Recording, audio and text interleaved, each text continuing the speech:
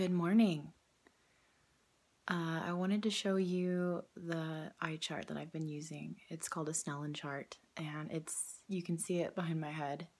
It's your standard eye chart that you probably have seen growing up as a kid or going to the doctor and getting your eyes checked. And it's what I've been using to take daily measurements of where my eyes are with my current glasses, with my prescription. And it's basically just testing the effectiveness of the glasses. And these are meant for, these are the glasses that I was prescribed by my ophthalmologist, but really I think they're used for distance vision. And so as such, I have basically installed this eye chart up in my room. It's behind my bed.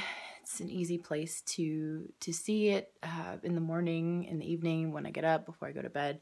And it's an easy way for me to kind of check daily where I'm at. So this is one I found in a book that I had originally picked up on the Bates method, which I might have it right here in my bookshelf. But the Bates method was is a method that was started by an ophthalmologist or an optometrist. He was a doctor in the 30s, and he is kind of one of the few doctors that kind of challenged the mainstream idea that glasses were the only way to improve your vision. And he basically came up with this concept that really your eyes are being strained, and which they are, and you need to, relax your eye. Basically, there are these techniques you do that I didn't get far enough into, and I couldn't find the book on the shelf, but I didn't get far enough into it because I ended up actually just coming across endmyopia.org, and it seemed like a more thorough, more time-tested, people-tested method and based in science. I mean, the Bates method is based in science as well, but it was it kind of drew it out in a very clear picture to me what was actually happening with my eyes, which is that your eyes are not actually, there's nothing wrong with them. They are just in a temporary state of muscle spasm. Initially, when you first start, having difficulty seeing the board as a kid or something. But as you start wearing glasses, your myopia progresses further and further, and that's based off of lens-induced myopia, which means that your glasses are actually making the problem worse and causing it. So found that eye chart in the Bates Method book, so that was really easy for me. I just kind of put it up on my wall. But, I put it about 20 feet away, which is actually further than the distance of my room, so I put it out in the hallway. I don't know if you can see, by the couch. I put it 20 feet away from that. I had to measure 20 feet from that, and that's kind of where it ended up. So I go over by the couch, and I check my eyes on the chart every day.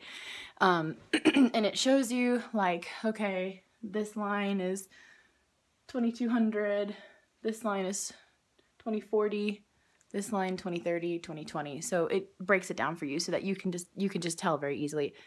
If you can see one of those lines clearly, you know what your vision is. So 2020 being this one right here. So if you can see this line clearly from 20 feet away, then you are seeing 2020.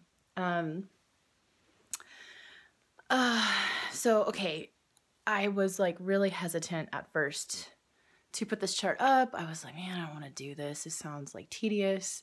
And I also realized that I've had kind of this stigma against this kind of unhappy feeling about using eye charts, kind of going back to childhood when I first discovered I needed glasses, because basically it reminded me that my vision was poor and that I couldn't see. And so I kind of had this mentality all throughout my life wearing glasses that my eyesight sucks. It's I'm never going to see well.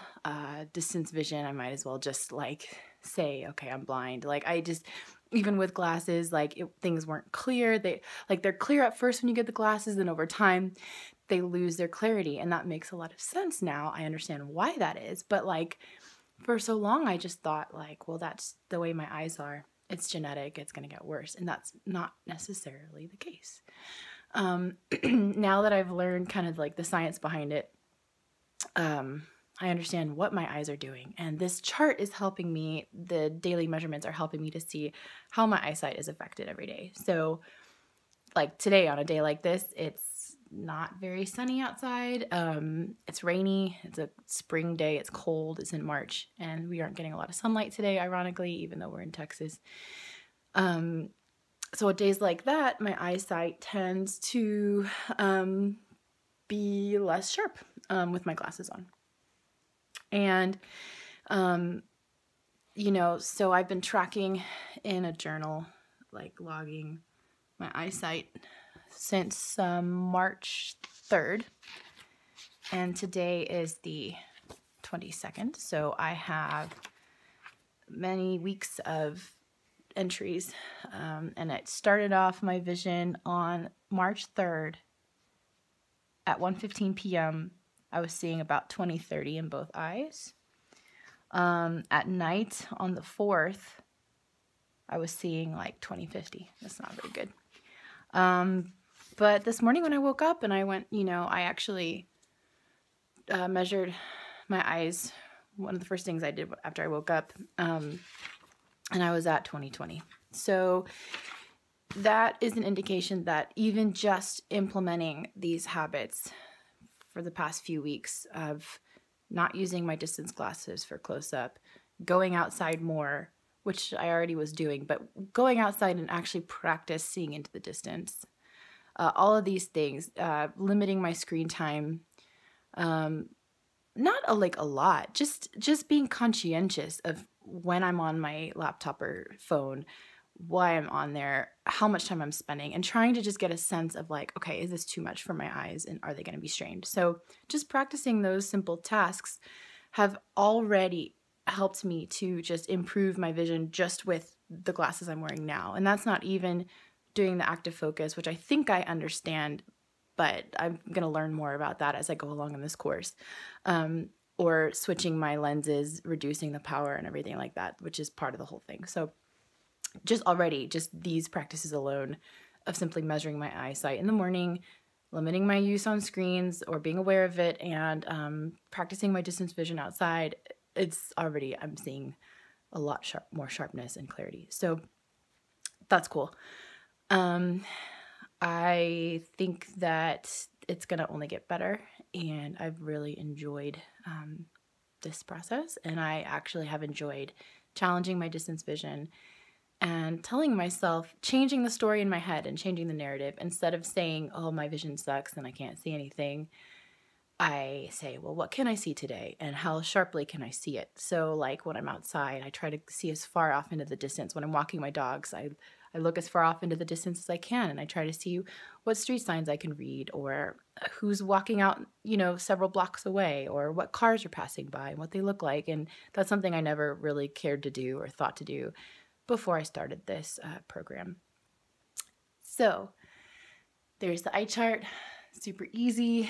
I've now re-established a relationship with the eye chart. I no longer hate it. It's no longer a love-hate relationship. We're actually kind of like buddies now. Yeah, that's why I get the spot right here. So anyway, that's how I've been using the eye chart.